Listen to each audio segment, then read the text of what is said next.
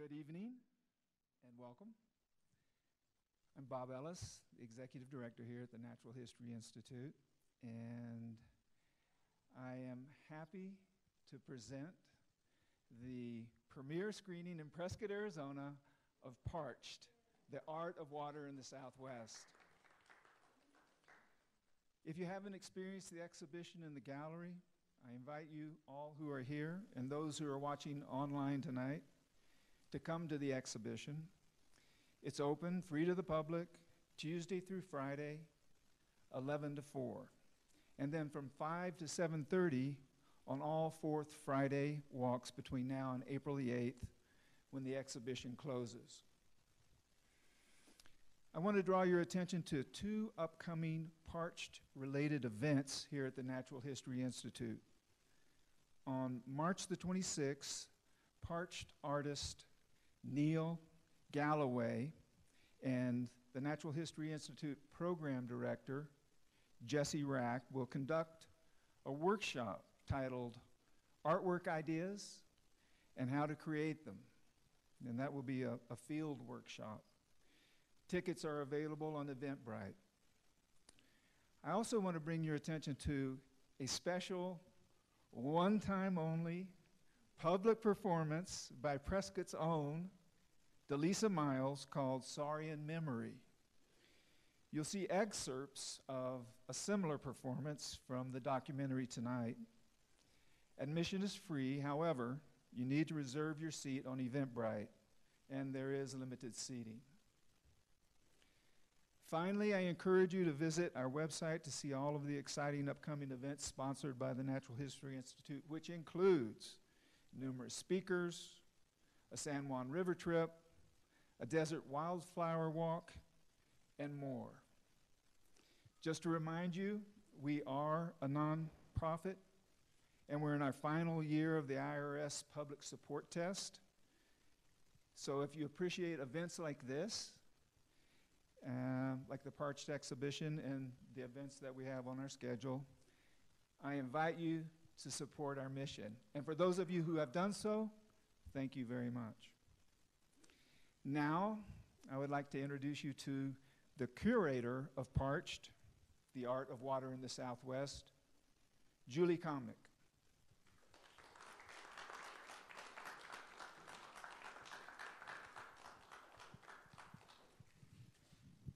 Hi, it's great to see so many familiar faces here. There's probably others underneath the mask, so if I don't remember you, make sure to let me know who you are.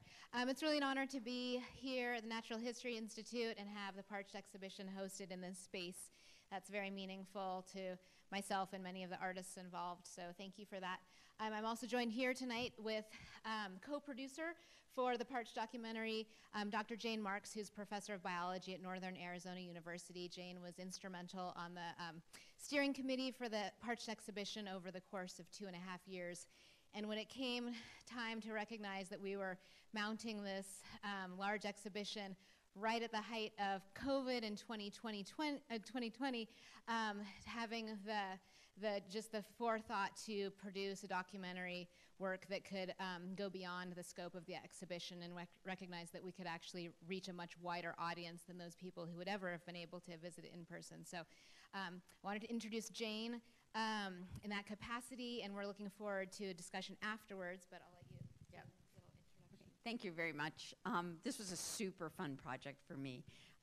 My role was on the steering committee was to coordinate a lot of the field trips that we went to and to coordinate some of the science and the policy education behind the artists. And so when we had the opportunity to pivot to the documentary, it provides a really cool inside view, particularly people like me that are scientists, of how artists think and how artists make art. And so I feel that it ended up being a blessing in disguise because we got to create a product that we probably wouldn't have created that I think tells the story, it enhances the story of the exhibit. Oh, and I also want to thank the National Science Foundation because I essentially called our program officer and said, help, will you send me some money? And they did. Great. And so with that, we'll go ahead and start the video. This is the first time we get to see it on a screen this large, so that'll be fun. And then keep in mind of any notes or questions you have, and we're looking forward to a discussion afterward. Oh yeah, we rapid COVID tested negative. Yes.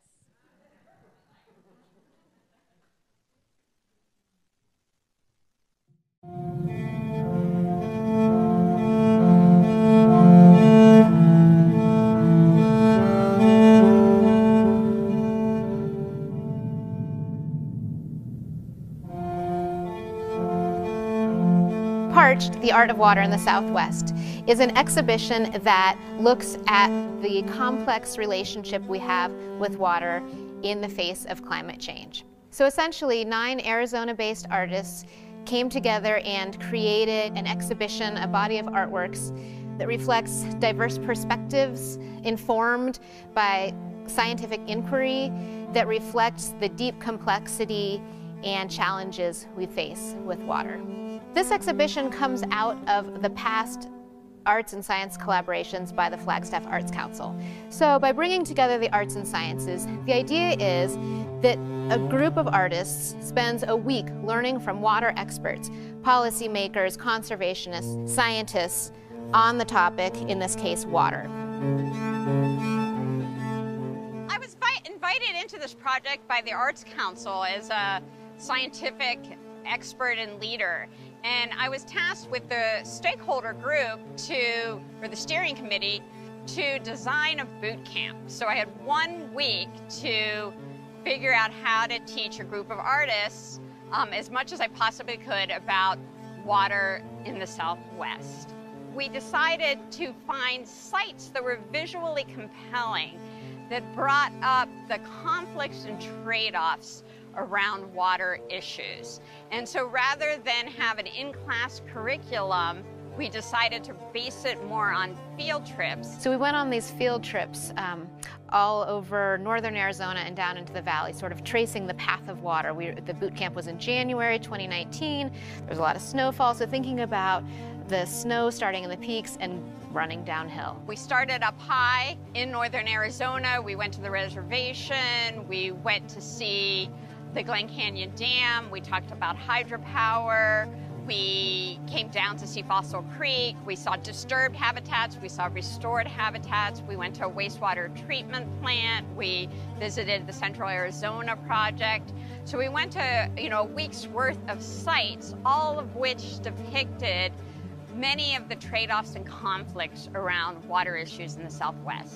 I think a lot of the artists really responded to those conflicts and the contrasts and the disparities that was, I think, presented by seeing those elements back to back. In the space of 5 days over a large geographical footprint, we were really able to see the path that water takes and how many inequities are part of that. Parched conveys an urgency that I feel is really at the core of this project. It's not smooth. It doesn't flow consistently. It has a weight, it has a feel. I think there's also some element of surprise of how little reference to actual water there is in the exhibition.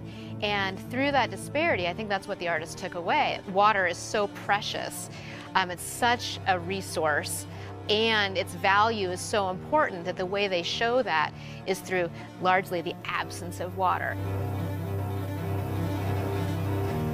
When you combine the arts and sciences, the art is able to tap into those emotions. And I think it's those emotional triggers, if you will, that really ask the viewer to look more deeply and to think about what their own response is, and hopefully motivate them to seek out more.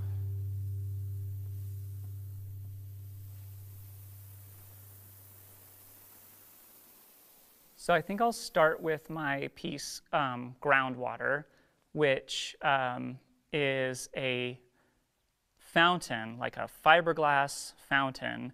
The fountain, instead of flowing with water, the idea is that this is flowing with sand instead.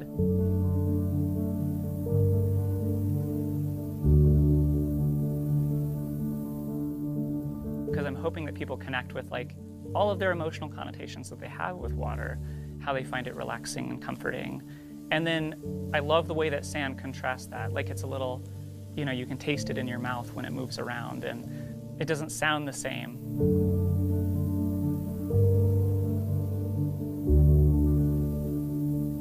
The title groundwater is a bit of a pun, right? But there's also a little bit more of a direct reference to some of the stuff that we learned in the boot camp. A lot of like laws and traditions around water in Arizona are really strange, really backwards. And one of them is like this weird bifurcation we have in our laws between the way that groundwater is managed and the way that surface water is managed. Like that's one of the things that I kept coming back to as so counter to even you know, like not even modern understandings, but like we've known that for a while, that groundwater and surface water are linked, but we treat them as totally separate entities, and that causes a lot of conflict. And so I wanted to speak to that conflict a little bit. Floodlines is a piece which is a installation in the gallery here at the Coconino Center for the Arts. And early on I started envisioning like what would it look like or feel like if we filled up the space so that it, you know, filled up with water. And so this piece, Floodlines, marks a series of lines on the wall inside the gallery at different heights. And the idea is that those mark different levels of water that would fill up the volume of the space. And the difference between those lines is that they reference different dollar amount, the purchase amount of water. So every line is $100 of water. But the reason they're different is because you can buy them at different rates. So $100 worth of water from the Central Arizona project to be used for agriculture, you can fill this gallery space up to within a foot of the ceiling. But if, say, for instance, you're hauling water onto your rural property on the Navajo or Hopi reservation, you can maybe stand in an inch of water. Like, you know, it might get the bottom of your feet wet. I mean, embedded in the difference between these lines is a pretty deep inequity. One of the implications of the piece is seeing that inequity and feeling that inequity. And that price affects the way that you use it, like how careful you are with it. And I don't blame anybody for that relationship. Like that's one that we all have. I'm arguing that our world is really profoundly impacted by the way that humans, like the way that we're impacting it through the things that we consume, and then ultimately throw away or discard. And that word consumption, parched, is particularly apt for the way that we deal with water. Like that's really the way that we think about water. Water should be more expensive. It needs to be costlier, especially for those industries that use it most heavily. Agriculture is the #1 user of water in the state of Arizona because it's so cheap and our laws are so loose. So there's no incentive to be conservative with it, and that's causing some really severe problems. So water needs to be more expensive than it is. When Neil contacted me, he already had a clue that not everyone paid the same price for water. And so the Central Arizona project, which brings massive quantities of water to Phoenix and Tucson, has a differential pricing scale. Ag is the lowest, agriculture uses, and I think it's still about $80 an acre foot.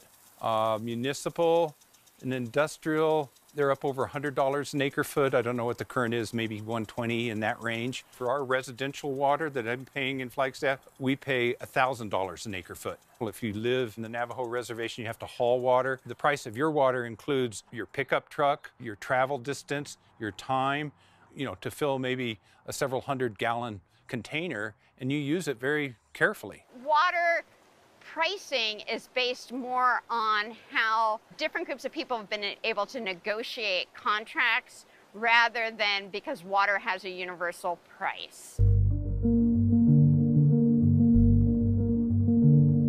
Yate she kli benali dashijine torichini shabashichin aro nakadine dashanella shama a beathachi aro beathachi dashe tithajin de nasha aro kinflanishahuan. My name is Klee Benali. I'm originally from Black Mesa on the Diné or Navajo Nation, and currently I reside here in Flagstaff, Arizona. So I created 2 lenticular pieces for Parched, and lenticular imagery is really basic, like 3D optical illusion. The ma'i is part of our creation history where the ma'i or the coyote stole the babies from the water, and that precipitated a mass flooding. And so that world, basically we had to leave because of that treachery.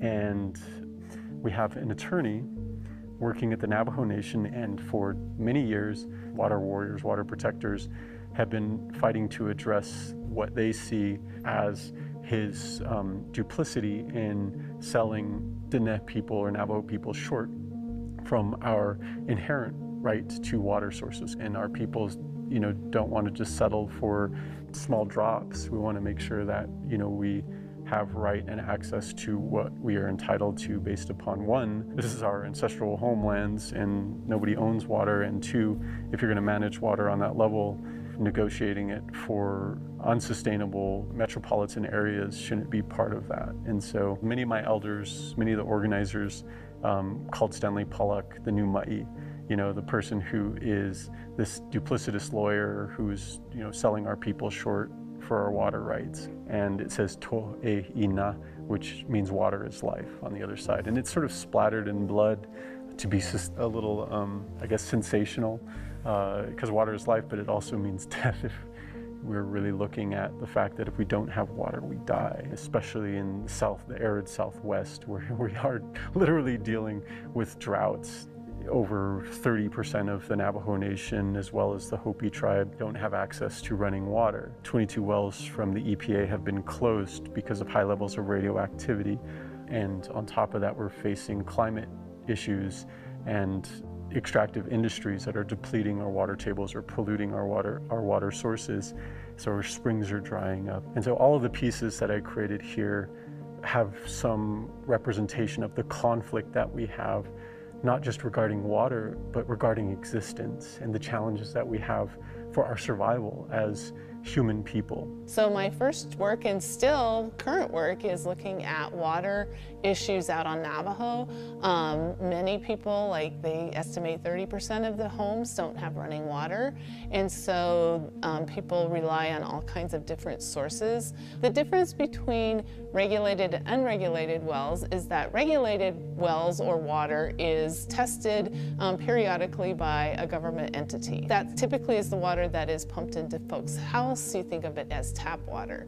Unregulated wells, on the other hand, are not tested regularly, and they are not meant for human consumption. Out on Navajo, those wells are supposed to be used for the livestock and so forth, but because of the infrastructure issues, people, if it's convenient, will use those unregulated wells. They'll say, grandma's been drinking from this well forever, it's fine, the water tastes good, that type of thing. Arsenic and uranium can be high in some of these wells because partly the underlying geology. So the Colorado Plateau was a place that there were higher levels of uranium in the ore, so that's why it was mined.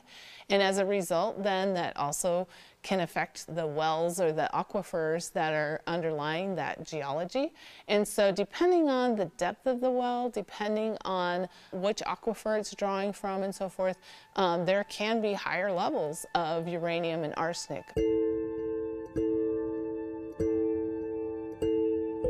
It's a cameraless process, and I use color photographic paper, which I mount on steel plates, and I go into the water or submerge the paper under water and then expose it to a flash. And then anything that's in the water above the paper is captured as a shadow image. And once that's captured, I take them out of the water, rinse them off, hang them to dry, and then process them, and that becomes a paper negative.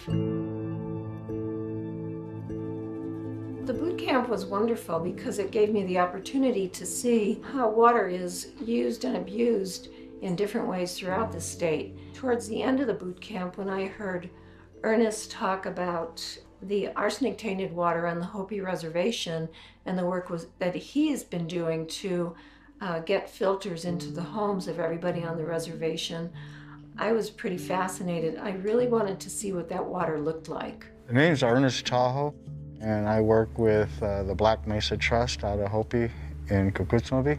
In our Black Mesa Trust project, we've purchased water filters for the community members, and what these present are the images of what the water holds. And this image right here particularly is a picture of a residence home with a filter attached. So this is a picture of a filtered water here. If we move down just a little bit to this picture, this is also from a resident home, Second Mesa.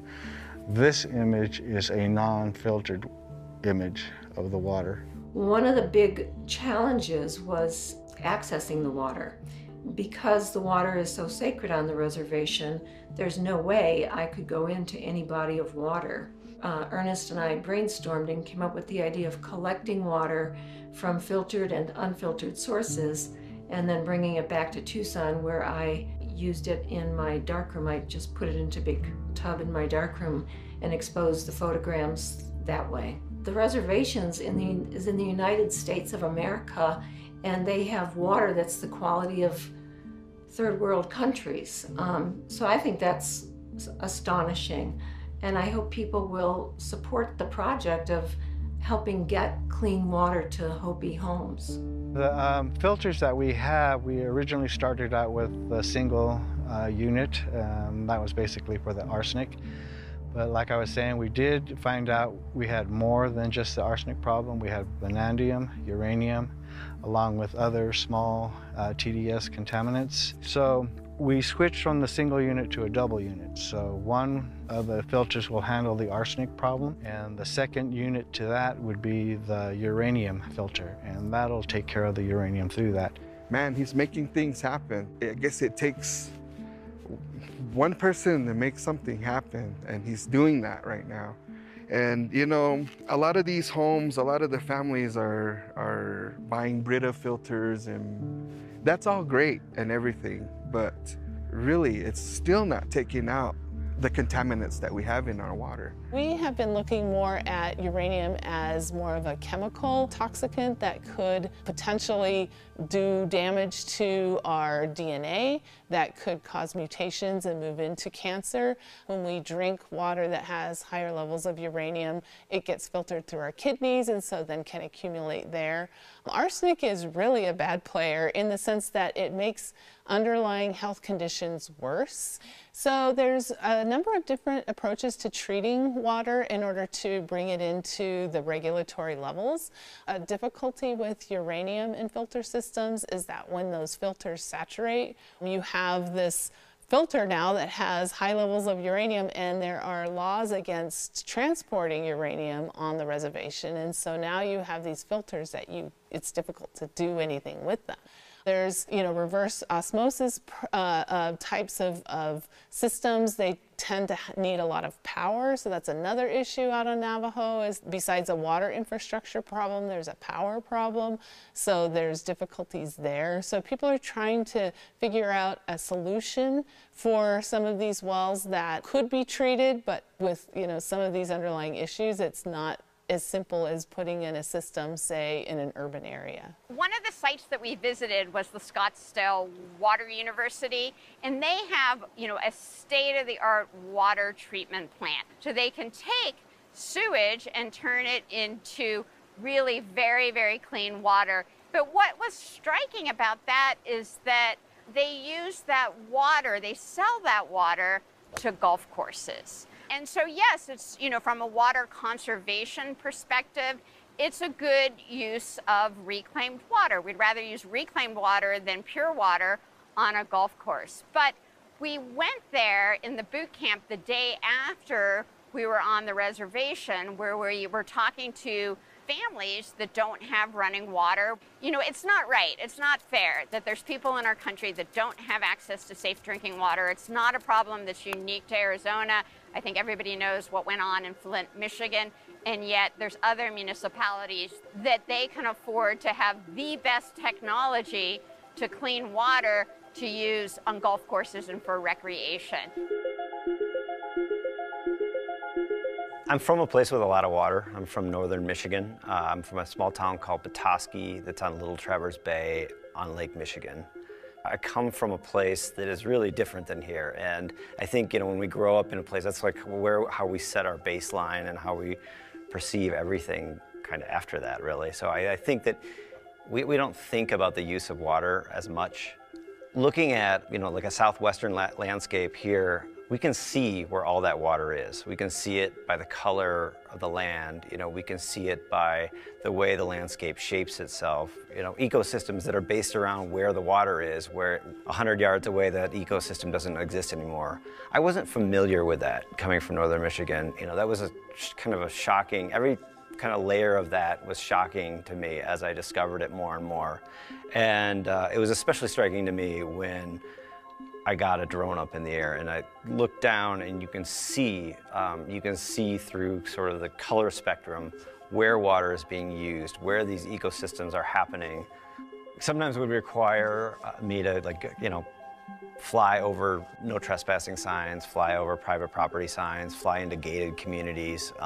And so that's another aspect of sort of the drone that is really great in terms of it gives access to spaces that we normally might not have access to. I've got 6 pieces that I feel like showcase sort of this conflict, and it's a conflict of sort of where water use butts up against the desert, butts up against wild spaces, and where humans have kind of made these changes to the landscapes. And I think that within the framework of this project, it's hard to sort of understand how dry the desert is until you see water next to it.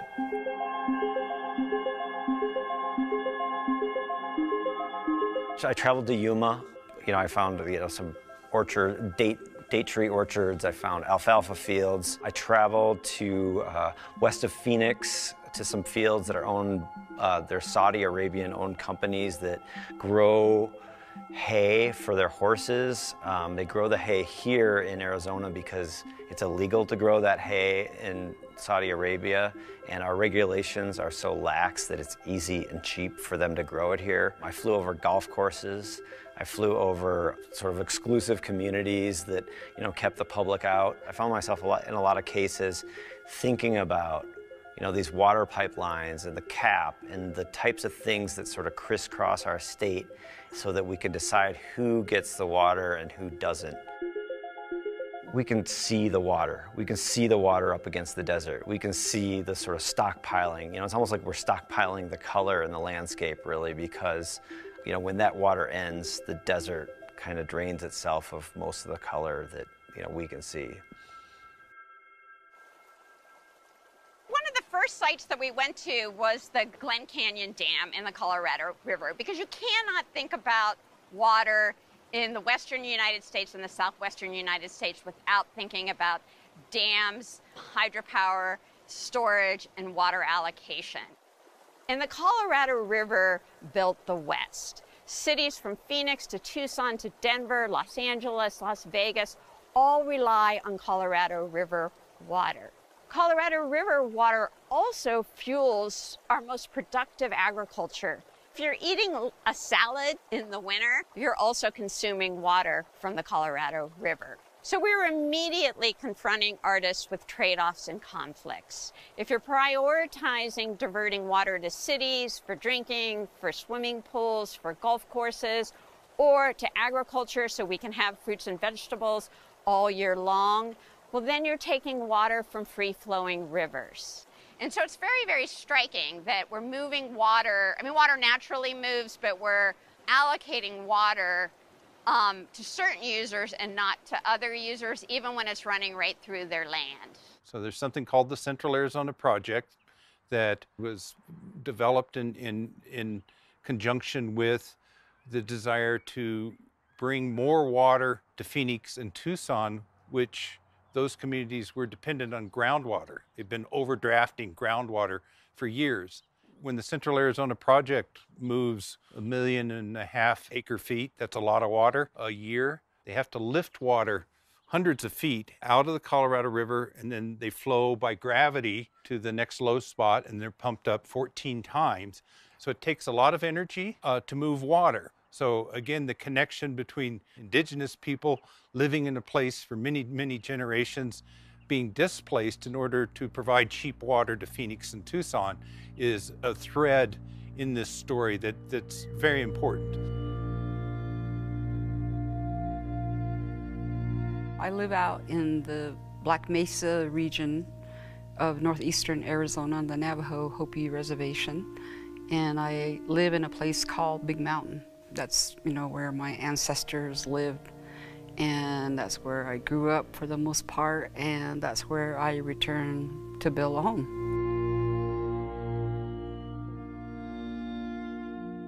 A hogan is a place of ceremony and healing, and going out the east entrance is like a new day and new beginning. And so you have a line of people out there that represents the fence that was erected on the land as a result of the so-called Navajo Hopi land conflict that happened to that community.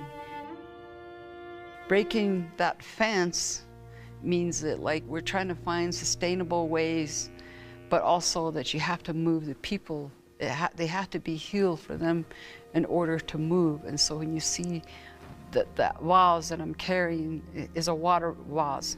As you give it to the people, they come to life. It's like a seed. They represent the seed, and they go and they plant and they grow.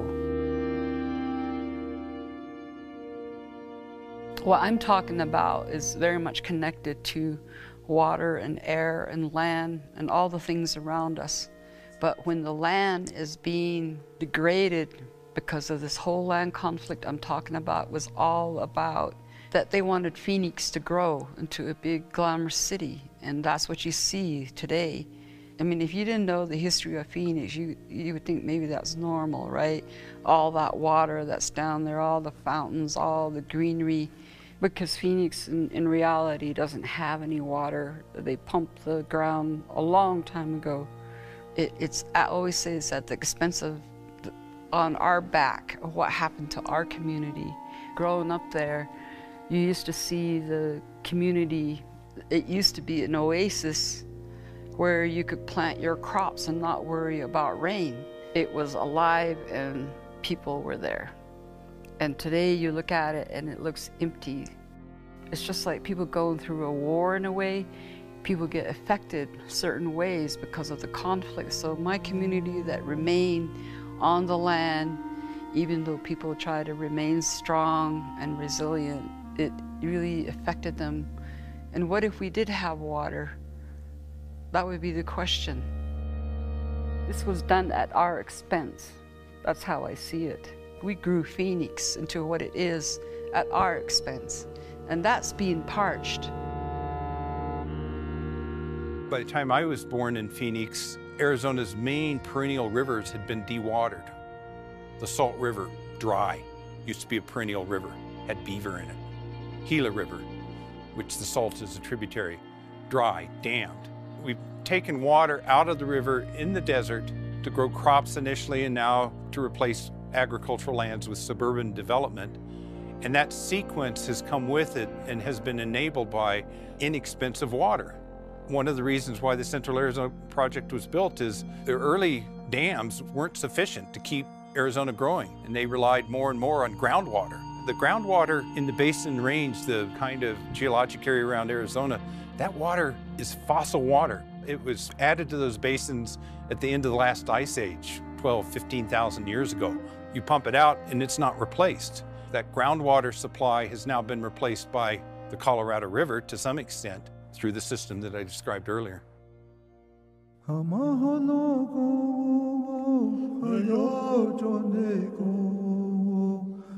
In my family, my mother was knew herbs. My father was a Nightway Yaiviche dancer. My mother's sister was a crystal gazer, hand trembler, and her brothers were medicine men. So all these people are gone. So all their knowledge is gone. So, and I remember some of what I've learned from them and try to work with it in my art. And so the clouds and the rain is part of it. The text Those are words for water by tribes in Arizona. We looked at the Colorado River coming out from the watershed all the way from Colorado all the way down from further north. So along the water, there's all these indigenous people. I guess just to emphasize that part of it, to say that these people have a word for water and it's sacred to them, and they're still here, they're still planting, some of them, they're still, not all of us live in cities. I try to include both northern and southern tribes and some tribes into Mexico. Dene, Hopi, Tonatem Yaqui, Havasupai or Wallapai, Paiute, and Maricopa, and Tarahumara, and maybe the Pai group, Pai. There's a Pai group in Mexico. Apache, I think I said. Another thing about the water is very sacred to the Dene people. Water, clouds, wind, because the clouds in the water actually gave birth to our ancestors, who eventually created us.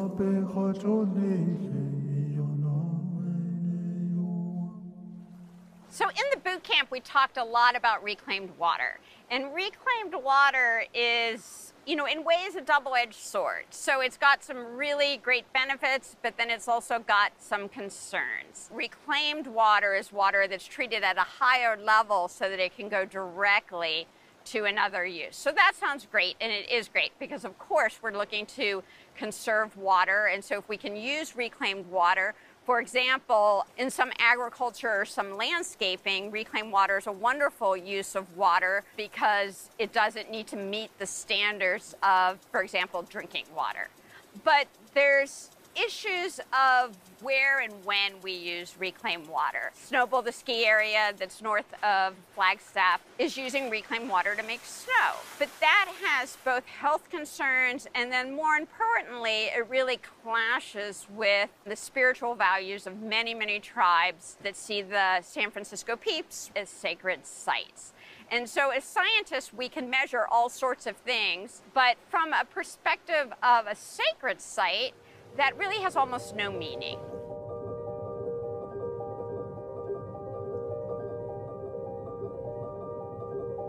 So this piece is basically a 22-foot diameter circle made of steel, big trough, similar to a big circular trough you'd see out in the desert forest. This is 12 inches deep, and it's filled with thousands of cattail heads, which you tear apart and create cattail down. They're beautiful plants. They got these heads that are like big hot dogs, and you just twist them and they pop open and they explode. Whether it's cattail down or pine sap or pitch, it's all these natural materials that I used to play with as a boy up in Idaho. There was cattails, and we would take those and just fill the whole Forest Service road with cattail down. So that material is now, I'm basically playing with it again. And in the center of the circle, the axis is a black hole. And then dangling from the light above will be a cottonwood leaf. And I was attracted to the shape of the cottonwood leaf. And so I started investigating what it meant to me, what it meant to other cultures. Right up front is a place where there's water. That's where cottonwood leaves or trees grow. And now that I'm here in the Southwest, that's wherever there were cottonwood leaves, I knew there was water. So the cattail down was a perfect symbol for snow. I learned about the San Francisco Peaks and what they symbolize to the native peoples of this area. I wanted to speak about, and especially once Snowbow Corporation started getting reclaimed water from the city, effluent water, wastewater, even though the water may be somewhat safe, the controversy for me is the symbolic nature of it. It's a sacrilegious thing to spray waste on Mother Earth. It's basically how I view it. And I don't have patience for those people, including myself, who go and justify their need to recreate.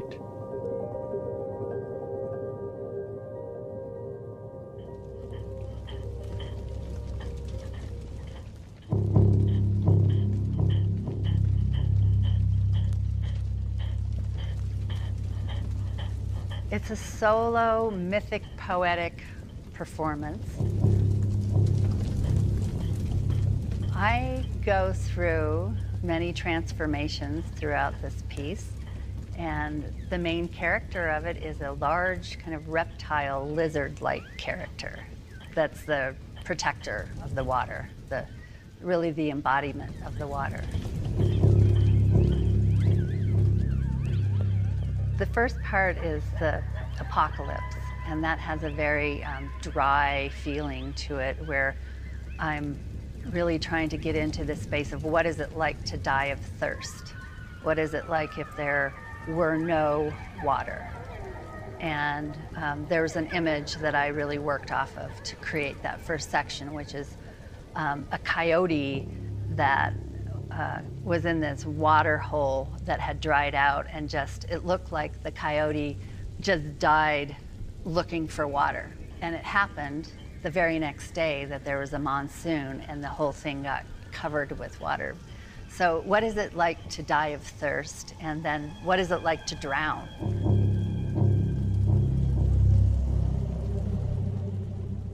The next section, the resurrection section, is about this being underneath the water or underneath the earth that has been asleep for eons, that has been extinct for eons, and the earth is actually gone through so much destruction that it looks like just a planet of white ash. And so this being starts emerging from underneath the earth after all of the ice has melted. Then it goes into another section that's more, I really work with the image of how does water move. There's nothing quite so beautiful and smooth and continuous and sinewy as water. And so I've worked a lot with how does water move through your body, through your joints, through your muscles? And basically, how do you move your own water? We are water. That's the third section is about really embodying the qualities of the movement of water. Sean and I guess we met when this project first started. I think it was him that had the idea of me being inside of the cattail down, piles and piles of cattail down.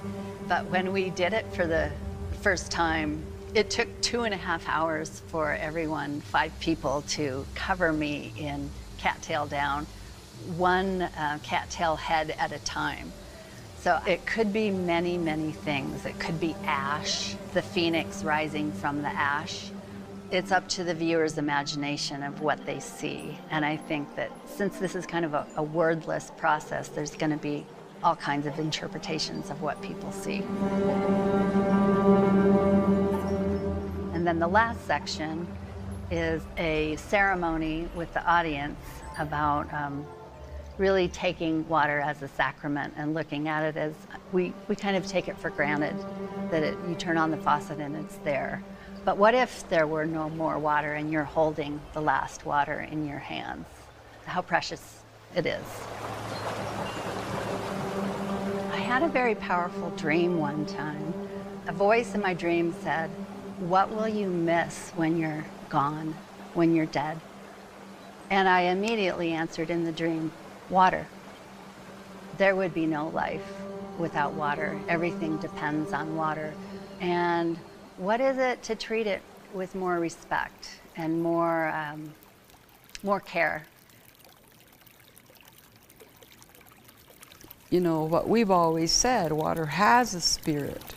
And most people don't think that they believe in any spirit, right? But water does have a spirit. It has a body.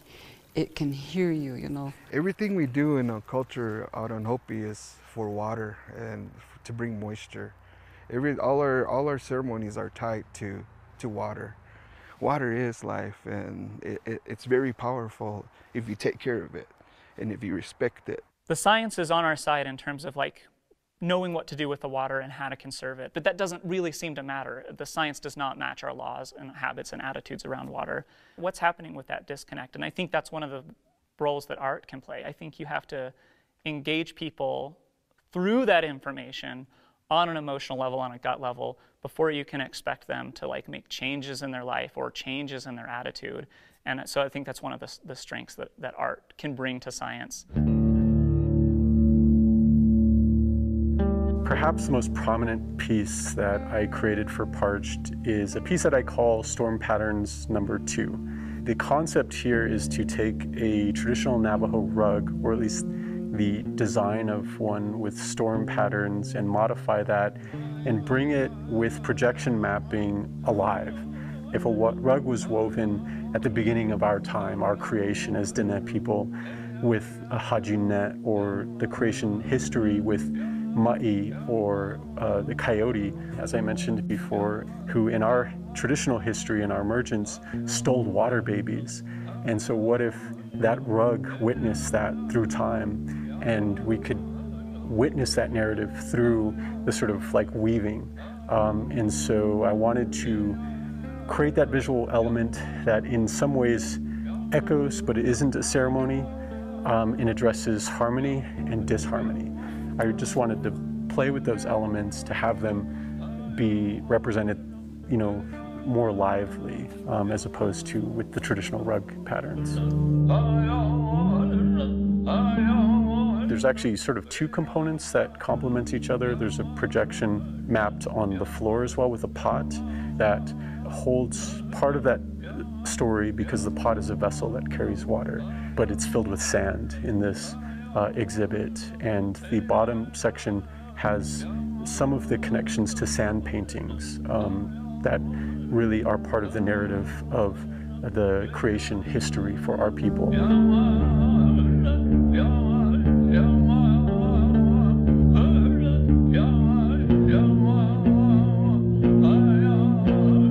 Wherever there's a environmental crisis, there is a social or cultural crisis, especially for Indigenous people, because we're people of the land. So whatever you do to the earth, and it's not just a cliche, you do to us.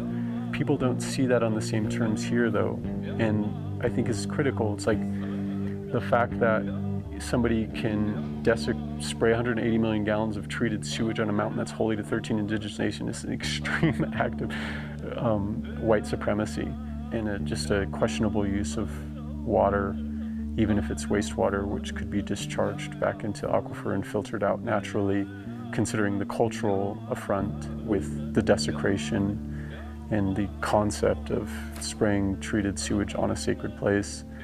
And then, you know, the just use of water, just is a bad message. And so the demonstrations are from that.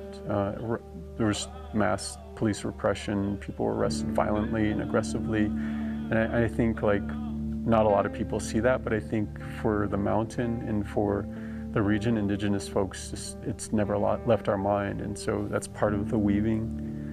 Some of the other demonstrations were from resistance to S2109, the Little Colorado River Settlement Act. And so there's a big banner in there that says water is life in multiple languages, in Hopi, Diné, in Spanish and English as well. This is how bad it has to get, is people actually subjecting themselves to arrest and, you know, in the fight for clean water, for access to just, you know, water to sustain their ways of life. This isn't right. Something about this is wrong, and I don't agree with this. And I'm not going to go along with your status quo, because what that means is an end for us. It's like we don't have a future without water, so we need clean and healthy water to survive. So that means, no, we're not going to go along. And, you know, I don't mind being confrontational and agitational and provocative on that level.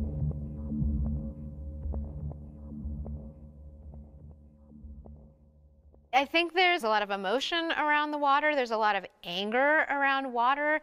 There's a lot of conflict around water that the artists pick up on. A lot of the artists really responded to our visit to Fossil Creek, which I think was it was an opportunity for them to be in the space of water, to be in this place that nature had carved. It's this oasis in the desert, and as such, it was also like a resting point or a break in all of the conflict in a lot of the other sites on the field trips. And artists responded to that in so many projects, and I think that's another thing that their art provides, is a resting point. It's like a pause. What the art asks you to do is slow down, to gather those emotions and have the space to think deeply and form your own opinions. What we see now is a beautiful river, but for 100 years, much of Fossil Creek was diverted for hydropower production. Over 10 years ago, a group of environmentalists lobbied the Arizona Public Service to decommission the hydropower dam in operation. Arizona Public Service and the government agencies did it for the people of Arizona. They did it to provide Arizona with a second wild and scenic river. And the project was a huge success. Everything came back. It's now an oasis of native fish, native insects, birds, and people now have one more place that they can really enjoy a wild and scenic river. But central to the recovery of Fossil Creek was what you don't see. So one of the big success stories of Fossil Creek is that we brought back the algae. And I know a lot of times people think of algae as slimy, but they're also the base of freshwater food webs. If you don't have healthy algae, you can't have healthy ecosystems. I think I was most intrigued by the idea of Fossil Creek. The whole project was about water. So I was most intrigued with this one to try to work on the notion of the restoration of an ecosystem.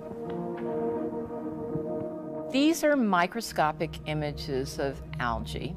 I got some references when I was in the lab, and we were just going through the different algae that we had collected and just moving the microscope around until I saw things or compositions that I really liked, and then we were just shooting them. There's 3 iterations of this project. So originally, all I was thinking about was the idea of playing on size. So I liked the idea of working with something that was microscopic and doing them in a large format. And then when I started looking at the images through the microscope, I thought, I really want to see if I can simulate that looking into the microscope. So the bottom tier of paintings are supposed to look like a slide under a microscope. And I kept the top 3 images because in the lab, there's a certain point in time where it starts to disintegrate. So that's what I wanted to do, was to show that disintegration of the algae and then the regrowth.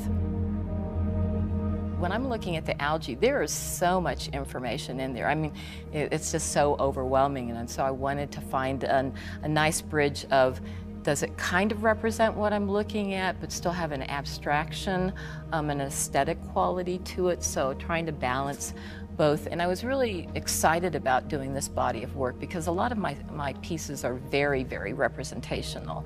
And I think that the algae and the microorganisms lend themselves to something that's a little bit more abstracted. So even if I'm working representationally, it's already in an abstraction. So then I can look at how things are composed, how things are interacting, and then add that color element to it. So I hope that both artists and scientists would come in and take a look at it and get, the same type of reaction.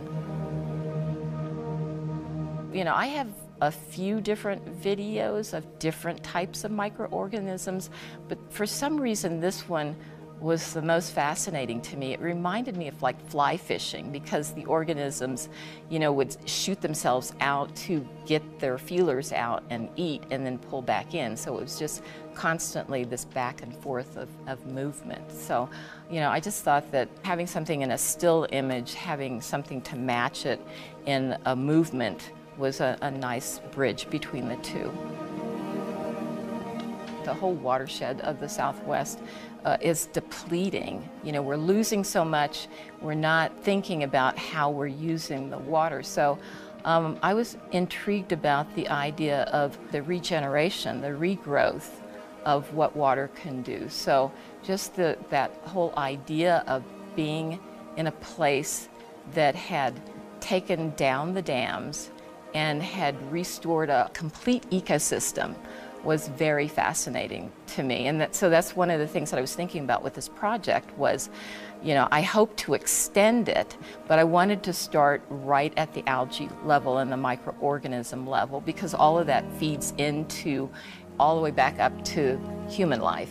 When you're looking at something under a microscope and you can see things that are moving, that life is everywhere.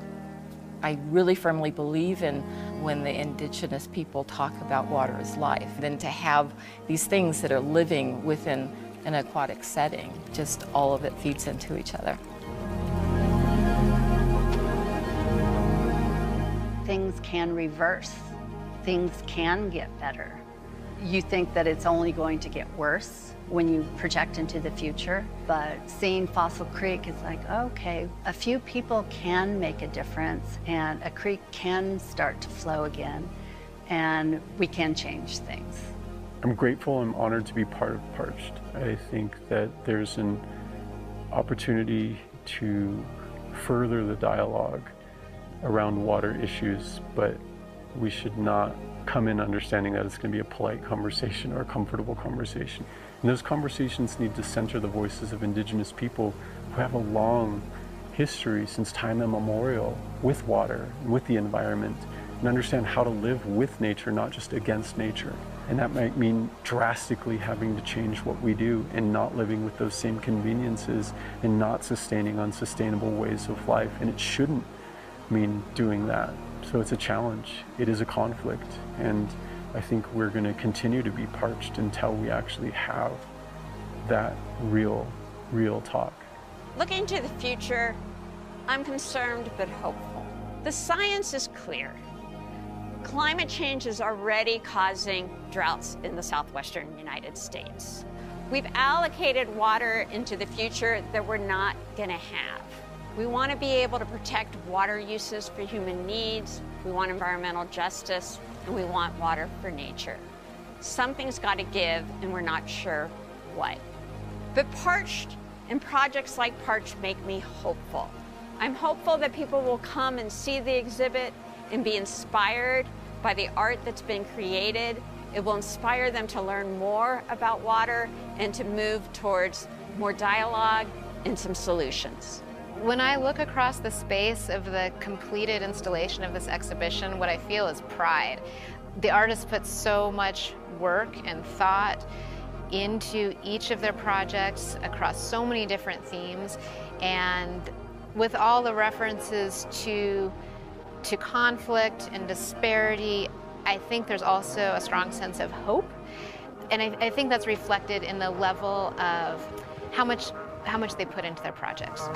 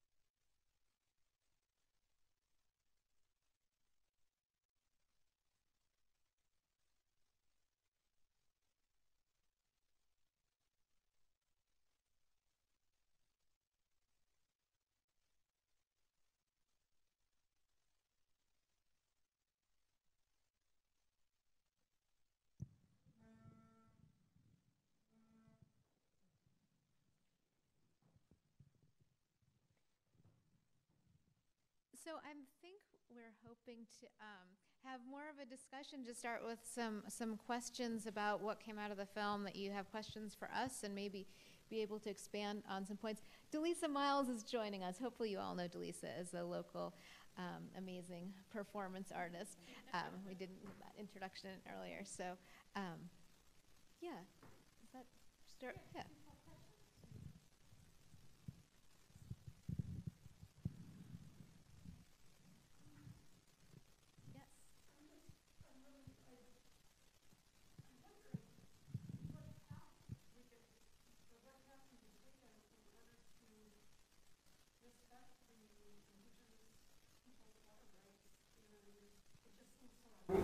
It's not that I didn't know it, I just know it a lot more detail now about how it's just so ironic to have the water go to where I lived in most of my life, Phoenix, and taken away from them, along with so many other things. I mean, are there possibilities now? Yeah, I'm actually hoping Jane will want to add to this conversation. But one of the elements of essentially for a good year before convening the artists for the boot camp, there was a year of meetings and establishing of a steering committee of local, regional water experts who, brainstormed a lot of ideas about what types of things wanted to be delivered to the artists in order for them to have inspiration to make work about. And one of the important elements to approach was this, disparity of indigenous and then also just water rights in general. And it was a really very complex, there were many layers of the conversation. I don't have an answer to your question except for the idea of just like illuminating these disparities through the field work gave artists firsthand perspective in order to respond to those and therefore hopefully reach an audience and create renewed awareness. But Jane, perhaps you could talk more about. Yes, thank you for the question. I think that there's a lot of development options on the reservation, and it's a matter of policy and commitment. And I think there's a lot of proposals on the table to bring alternative energies up onto reservation lands. They're good lands for solar, they're reasonably good lands for wind.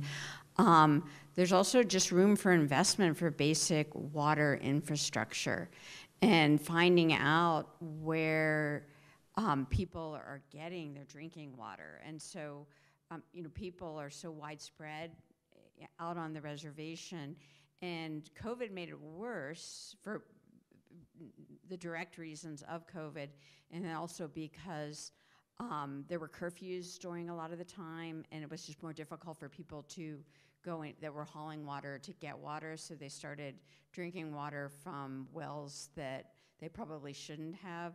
But just some of the, the simple stuff of going and measuring and finding out, which wells are safe and which wells aren't. Janie Ingram, who's a faculty member up at NAU, and Tommy Rock, who might become a faculty member at NAU, who grew up on the Navajo Nation, are trying to build a program just to really basic data,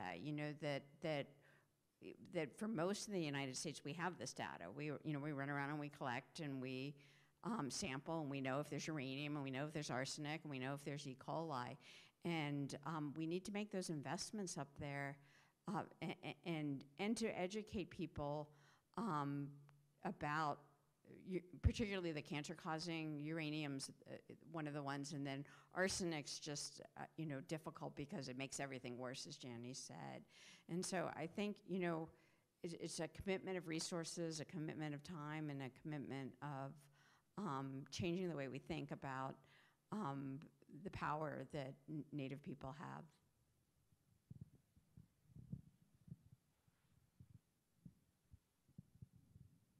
Yeah, and just to add to that, our panel is limited on the perspective. What was important on being deliberately inclusive Indigenous perspectives was the understanding to visit and work one-on-one with Indigenous people. And if the artists were here, I'm sure we'd hear different perspectives from that group as well. So I encourage you to keep asking those important questions. What other thoughts or questions are out there? Yes?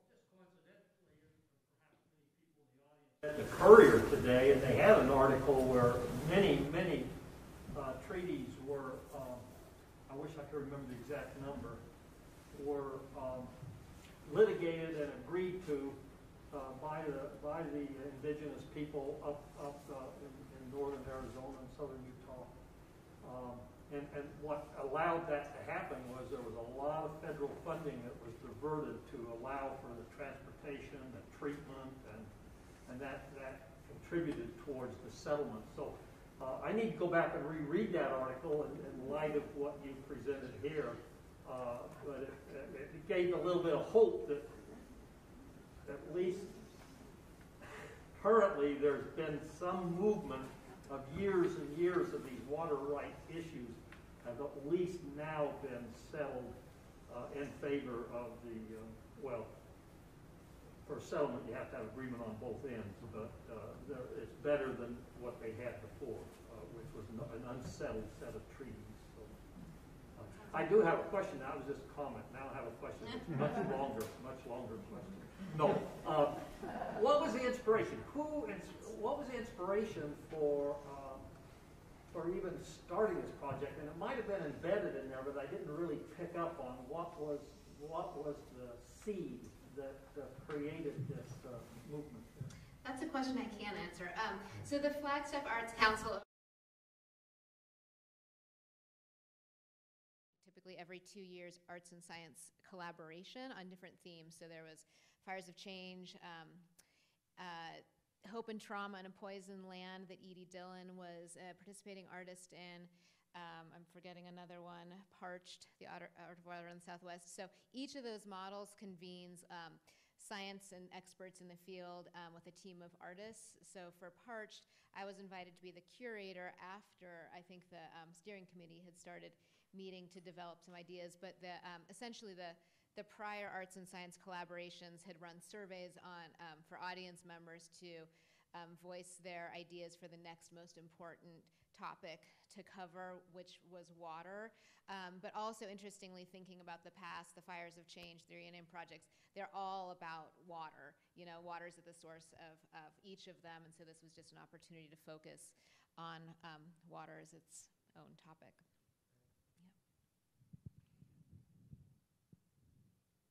Yes.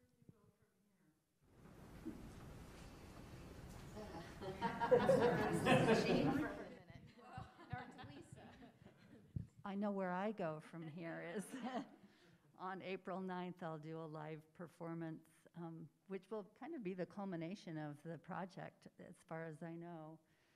It's had 3 different locations in Flagstaff and down at Ameren Museum, south of Tucson, and here.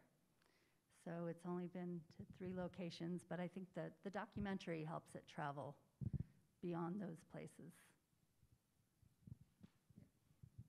So Julie and I are always conspiring. And so I just think this combination of art and science is really powerful. And I think that, you know, I love science without apology. You know, we have people marching in the street for science. And it's enhanced by artists who communicate in really different ways than scientists. And so, and one of the reasons I like the documentary so much is because it, you know, in this hour, you heard the voices of the scientists, you heard the voices of some environmental activists, and then the artists. And I just feel that I understand the topic better from having worked with the artists. It makes me, you know, see what rose to the top of all the gazillions of details that I presented, most of which they found boring. But to find out, you know, what really motivates people, what really interests people. And so one of the things Julie and I are talking about is doing one of the youth art projects that are, and having that have a science theme, either a climate change theme or a biome theme. It's an exhibit that the Coconino Center for the Arts does every year, and Julie's running it this year. And we're thinking of maybe next year having it be an art-science collaboration with the theme yet to be determined. I also just want to say a couple words about Fossil Creek because the watershed burned.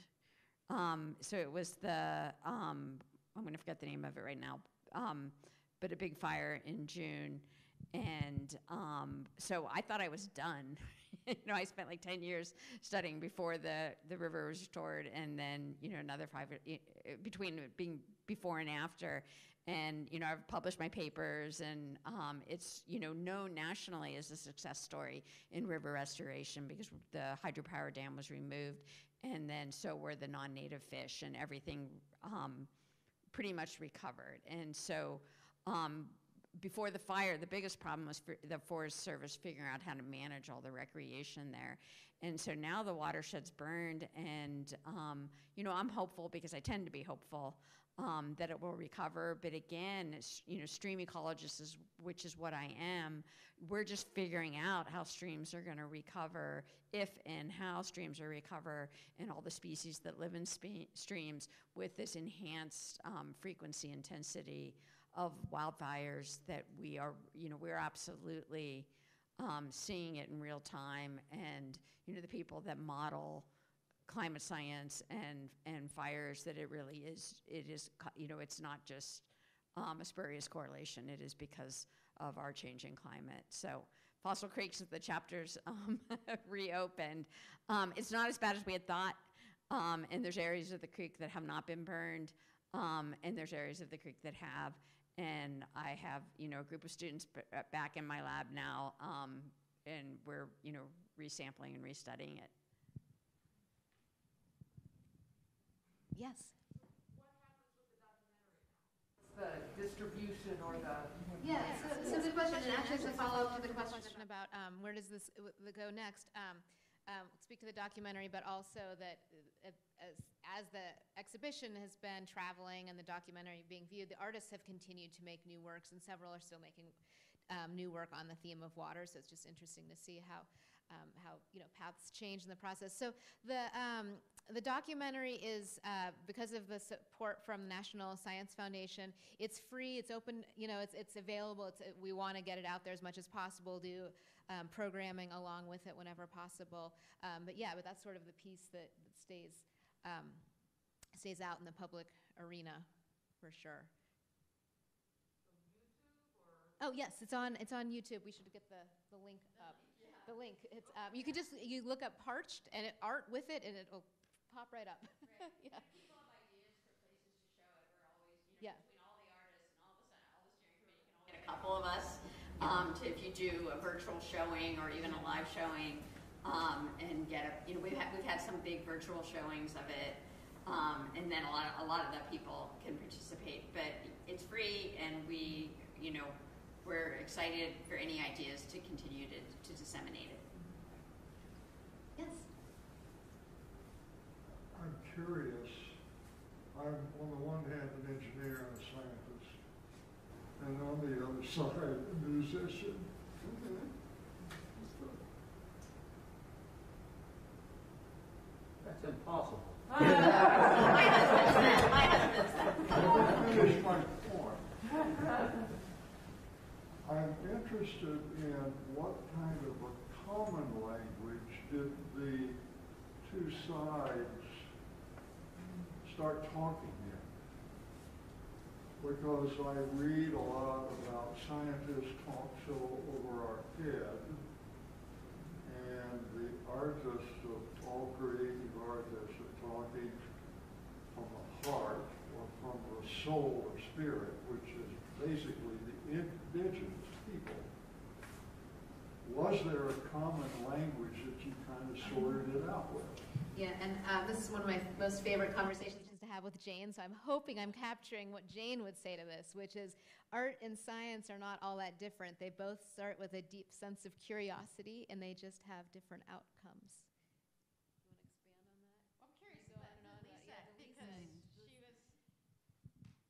I'm trying to think about that. We didn't have enough time really together, the artists and the scientists. There was so much information being put out that I think to develop a new language takes time. And I would really love to see, I think that there were new relationships being formed because of that project. Collaborating with Sean with the cattail down. Sean we've become good friends, and with each person that you meet, I think that there's always a new language that you have to discover, because everyone's coming from slightly different places. And the better that you get at expressing yourself, maybe the better that other people get at getting you. I think it just takes time. And I think that we made steps in that direction. I wish we could have had more interface, but but wow, we just packed a lot in, so. One of the things, as a scientist and as an educator, and being a scientist is the greatest thing, so I'm not bashing that at all. But that, I think we communicate with so much jargon, and we make things so much more difficult to understand, unnecessarily difficult to understand. And so, one of the things that, I'm working on and some of my peers are in our teaching, particularly in teaching graduate students who are making a commitment in some way to a career as a scientist, is to learn to communicate through storytelling and to bring their personal experience to their science. And so I teach a graduate class for all of our first-year graduate students, and I went rogue last year and said, okay, you're not gonna just do a 15-page paper at the end. Let's cut that in half, and let's do a creative assignment. And it can be anything. You can do a podcast, you can do a cartoon, you can write a story. And they loved it, and they did such a good job at it, and it makes them understand their science better. So these are young scientists that kind of understand what they're doing and kind of don't, because they're figuring it out as they go, but having to express something creatively for a broader audience actually taught them more about their science than the traditional end of the class paper. So I think we have to just keep working together, and whether it's writers, dancers, visual artists, that the whole is bigger than the sum of the parts.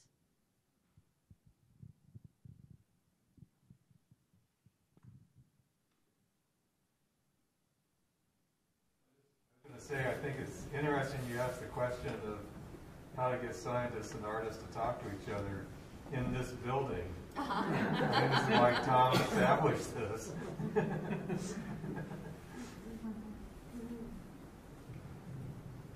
Yeah, I think, and Delisa, I think, was the one who fostered the initial conversation about bringing Parched here, and it just was, of course, a very suitable space. Of course, the small scale of the gallery, we didn't know how it was going to house the artwork, but I think it illuminates the different work than in the bigger space, and I think it came together well.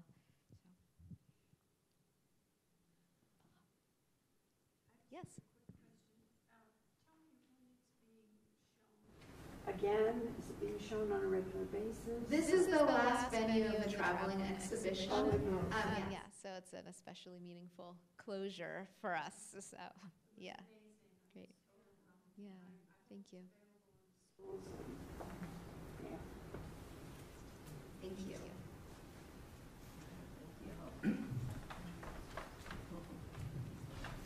So, let's give them a thanks.